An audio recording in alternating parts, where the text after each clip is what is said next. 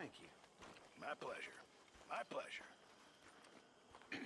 So tell me, do you ever miss the sea? Always.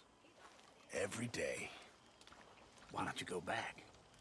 Ah, I'm too old for that business. Far too old. Once you fought real monsters and got away alive, you head back to land and you count your blessings, sir. Monsters? Monsters. Whales. Whales. Whales are like kittens. You stick them with a harpoon, and you scoop them up and you head home and you act tough. That's easy. No. Real monsters. Sharks.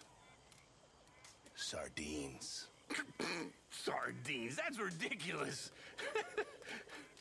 Sardines. Any real seagoer will tell you. Boys hunt whales. Men hunt sardines. It's not the size, it's the number. One mistake, and they'll swamp you.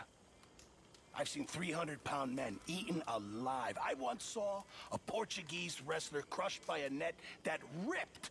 It's the sheer volume of them. Brutal. Brutal business.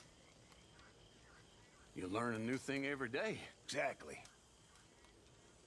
See, did I ever tell you boys that I once thought about going to sea? Yeah, I mean, the honest truth is that I was in love with the captain's wife, and she was in love with me, and, well, we were gonna sail to Brazil and raise cattle. But, you know, I got drunk. Missed the boat. Evening. I mean, literally missed the boat. Yeah. By the time I got to the docks, it was gone. Happens. It happens. Yeah.